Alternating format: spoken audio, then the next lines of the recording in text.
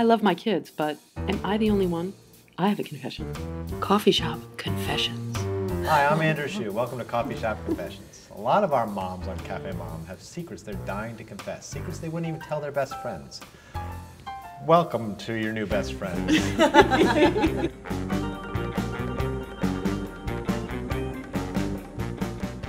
In this video, you're about to see the confessor's identity has been concealed, but the confession is absolutely real. Let's watch. Okay, here we go. Every night, my kids take a shower, then, one by one, all three of them put on their clean school clothes and climb into bed. I have a terrible time getting all three kids ready for school in the morning. We'd never get to school on time if they didn't sleep in their clothes. Oh. That. I don't think it's such a bad idea. I don't think it's a bad idea. Okay, I have two boys, and they smell.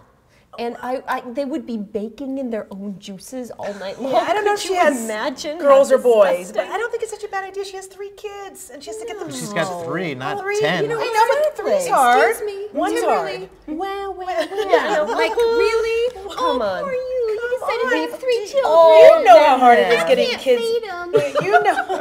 We've all been there, though. Julia, you know how hard it is getting kids out in the morning. Yes. Give her a break. Give her a break. With a taser or with nunchucks or something. I think she's trying to be smart. Maybe she's missing the point a little bit. Just get the organization down to make a real. That may not be enough. How do you know she didn't try that before? It may not be enough. I think what it's called is an alarm clock. Yes. And just wake up a little earlier. Right, and lay the clothes out. I understand that. I don't do this. You know, we set out our clothes the night before, but I think you need to give her a break. It is true. A lot of kids in the morning are zombies, and if the bus is coming really early, it's like, boop, boop, you got to get out of there. Quick. So if they're all in their clothes already, then I mean, they don't have to what actually we don't know wake up, drag them out of bed by the hair, dress them, and put them on the bus. But she may be making pancakes in the morning. She's not making pancakes. She's complaining about getting them dressed.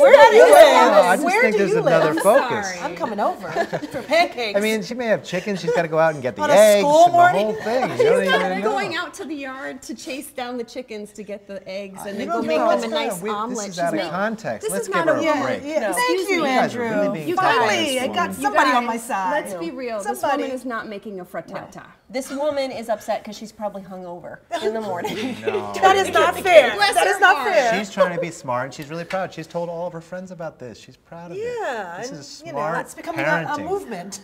Okay, if she's Just Kids are putting on their clothes what before if they the go to kids bed at wet night. the bed or what? I mean, Okay, of course. I mean, What's the final word? not a bad idea when you have 3 kids that have to get out in the morning. absolutely not. Lay out the clothes the night before. All right, there it is.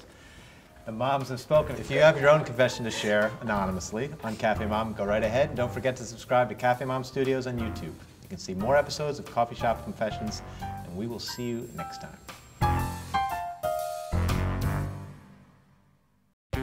On the next episode of Coffee Shop Confessions. I bribed my 14-year-old to give me the best Mother's Day gift I ever received. Well, here's the thing. 14. Are you allowed to get yourself a present on Mother's Day? Yes. Okay, so absolutely. the present she gave herself was a well-groomed child. Okay.